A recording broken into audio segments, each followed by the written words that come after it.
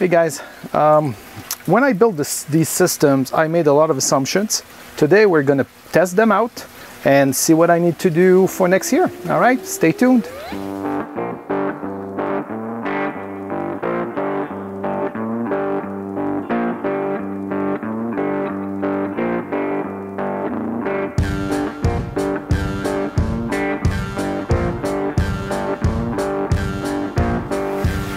All right, so here we are. So just to give you a little bit of an update here. If you recall last time, these are the seeds that made it out of the last good batch I had. So if you recalled, I had my two green one. I was telling you I had 4 of those red sails. I actually screwed one up when I moved it. I actually tore it out of the media that it was growing in, which is one of the things we'll discuss today. And this is the sole survivor from the next batch after that that did not take. So so let's put them, the new guys, we're gonna take them, put them in here, and let's start there. Hey guys, well, look at this. We have some success here. The first time in a little while here. So yeah, so I had, since my last video, I didn't have much to tell you here. We actually threw away a whole batch of those, but now temperature's been going down a little bit. They're actually germinating. So let's go put them in the greenhouse. And, all right, so I have 7 new seedlings here I'm gonna put in there. One of the things that I've stopped doing is put them in the initial nursery ones, you know, that are much closer together. And the reason I stopped doing that is because I actually lost a few plants moving them over to this grow trough, which has more room for the seedlings to grow, you know. And yeah, that's kind of a bummer to transplant them and lose them in the transplantation phase, right? So I stopped doing that. So one of the things that I'm going to do next year is remove the nursery one and just use the ones that are spaced, you know, to do that. Because at the end of the day, I'm not a nursery. I'm not growing this in a quantity that makes sense for me to basically have a small setup, you know, and then a bigger one. So just doing that for food. So yeah, that's going to be what we do. All right, just going to put that in here so that I can put the last 2. All right.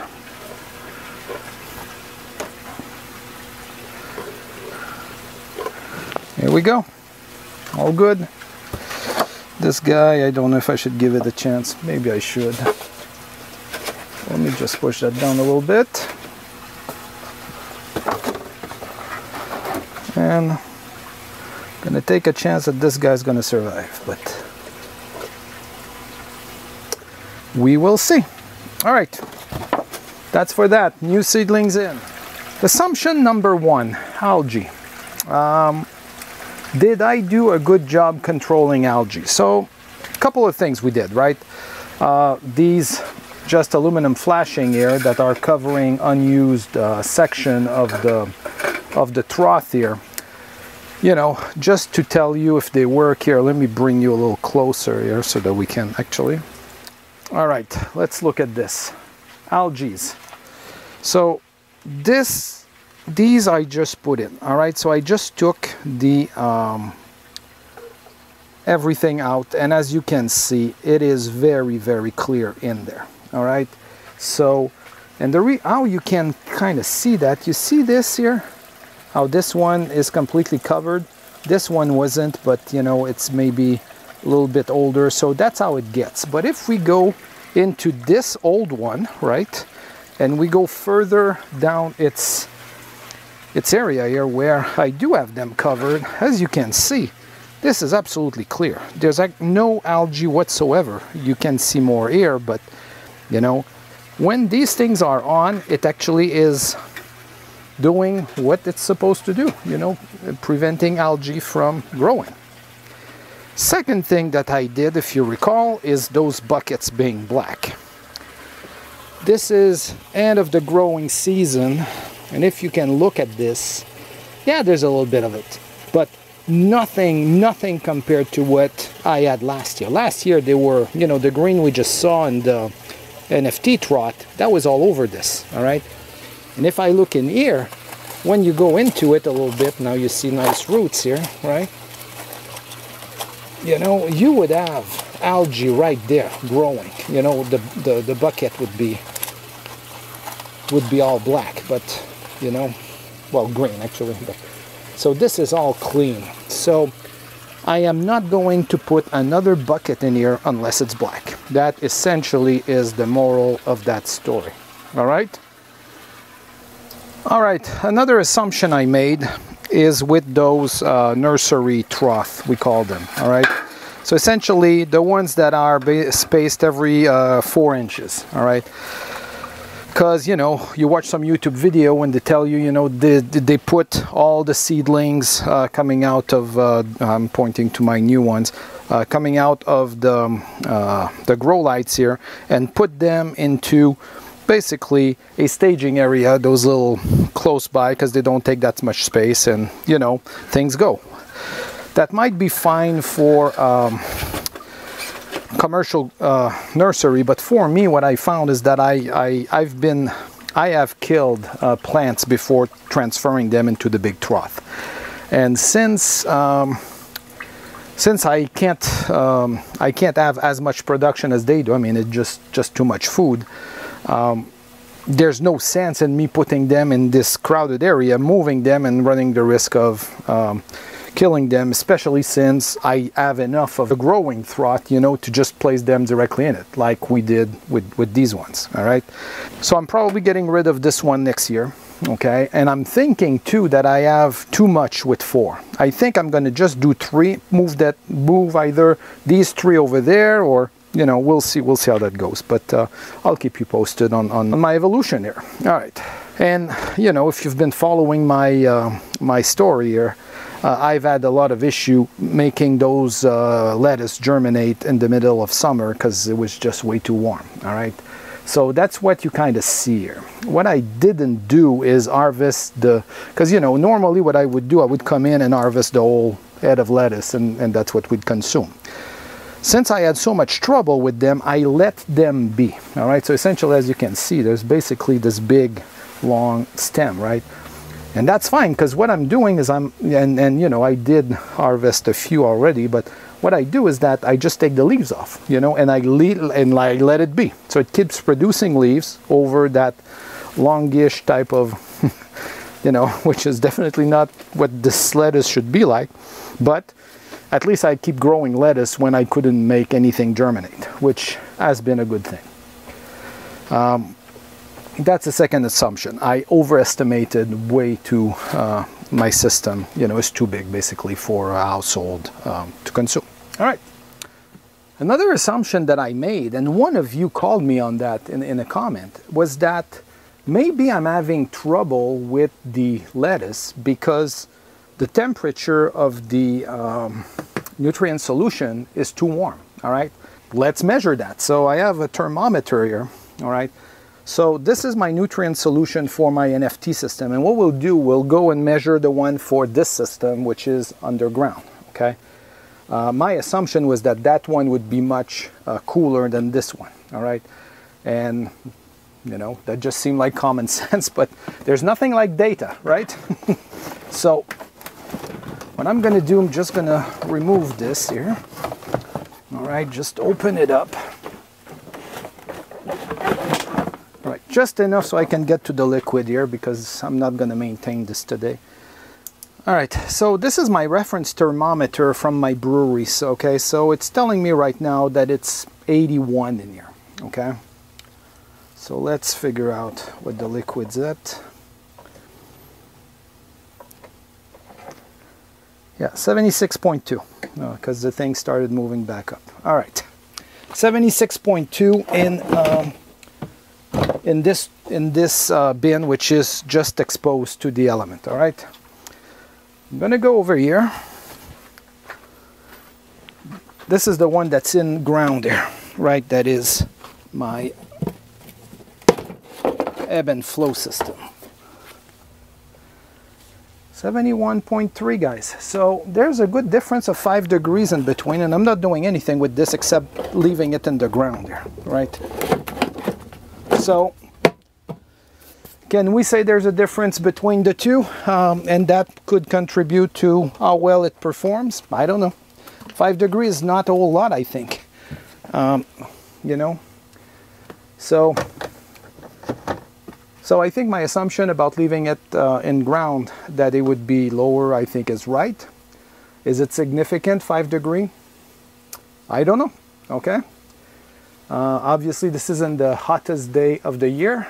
I mean, we're, what is it, September 10th today, Saturday? So yeah, it's not a huge thing, okay? It's about 80 outside. Yeah, anyway.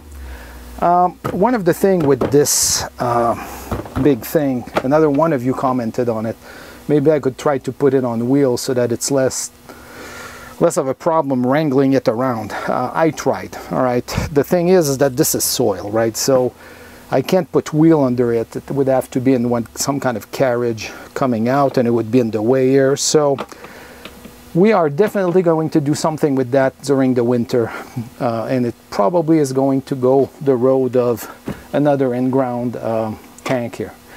But before I do that, I want to reconfigure based on my need here, what I'm going to do here. Because I think if I don't use the full length of the greenhouse, I can grow something else, you know, in half of that side. All right? Yeah, so that's for the temperature assumption. It definitely affects the seeds. There's no mistake about that, but I don't know about the growing solution. All right? All right, another assumption I told you when I was talking about the dirt bucket versus these. Remember I told you that there was roots growing inside the tube and that would prevent it. It's not happening, or not to the same extent in this system. So that's an assumption that I think is verified, all right? Because I was telling you that I'd probably go bigger than this if I was going to do another Dutch bucket. But in this ebb and flow system, the roots, because they get flooded back and dragged down, they're not always, you know, kind of directed by the current to come out this hole. All right, so I think it's a good assumption. All right, and ½ inch is perfectly fine to do this system. There we go. These Trough Modification I had to do since I built them and we did our last update.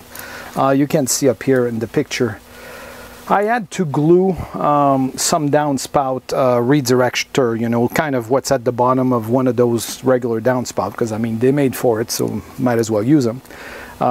I glued them up at the end of the trough. What I realized, and that happened because there was some leakage on the ground and I figured it that way, all right, is that even though I have a slope going down, right, when I have a lot of good plants, like earlier when I had a lot of mature plants kind of all in line, the root ball takes a lot of space, and what happens is that it blocks the flow. The liquid goes up in the trough. I mean, usually it's not a problem, but what ended up happening at the end is that they weren't sealed. So if the level got to the end and basically overflew, it would start dripping, all right? And that's not great. So I had to glue these things down to get everything together. Could I have done other things? Yeah, I could have probably, you know, took a heat gun like I did over here, you know, and tried to get it up. But I had them, so I just put them in place with some vinyl glue. No big deal, it's holding fine. So that's one of the mods I did. And obviously those algae covers there also worked really, really well. Other than that, you know, I put this disassembling piece over here, that union, so that I can undo that and take it out. Like I said, this system here, it's not working. It's just, when it's full of liquid, it's just too heavy to put back in place. So that's why you see it's a little bit sunk in, because every time I would put it in, it would push some dirt around and basically make a hole for itself. So I have to rethink this whole situation here. Other than that, don't use clear tubing. Let me just turn you around here so you can see what I'm talking about.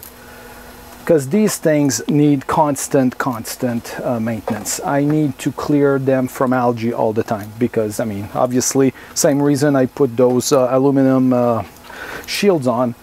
These things have nothing. Algae is growing unimpeded in there, and so it's a mess. All right, so I'm gonna have to figure something out for the feeds here, and I'm probably going to figure something out to control them as well, where I can turn one off, because I think it's pretty important when not a full system. Yeah, you see, there they go, they just started.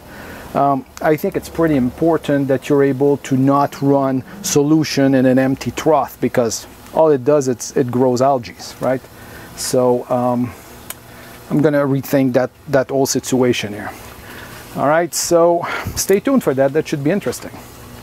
Other than that, guys, you know, this system I'm not gonna touch. Like I said, you know, it's doing everything I needed to do. This is the second big harvest coming up here of those tomatoes. You know, I had to pare it down because it just became unsustainable. It was over, everybody. So this is going to remain untouched. I will, though, think about putting another system to grow probably peppers, because I will admit that, and I'll some pictures around here from last year. The peppers were amazing how they grew in there.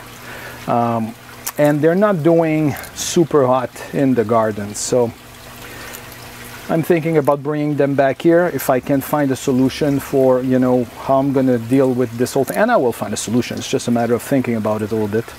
I have plenty of time. All right, yeah, so this has been a while since we talked. I hope you like my update here, and we'll see you next time. All right, thanks, bye.